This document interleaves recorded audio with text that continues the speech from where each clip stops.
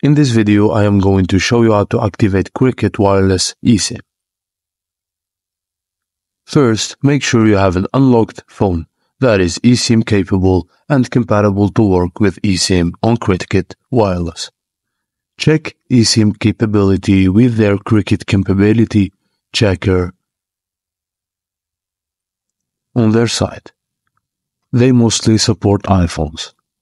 Lastly, bring your own device by activating service at their website cricketwireless.com or go to any Cricket retail store.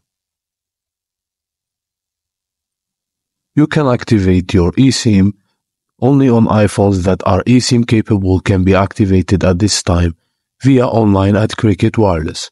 This includes both iPhones purchased at Cricket and the iPhones that are eSIM capable. If your phone is an Android listed above, you cannot activate online, but you can visit any Cricket retail store to activate. Just go to this site here, cricketwireless.com/activate, and then you'll find if you want to activate a device purchased from Cricket or not. And that's it, guys. Just click on activate my device, enter your details, and you'll be done. Thank you for watching. Please don't forget to like and subscribe.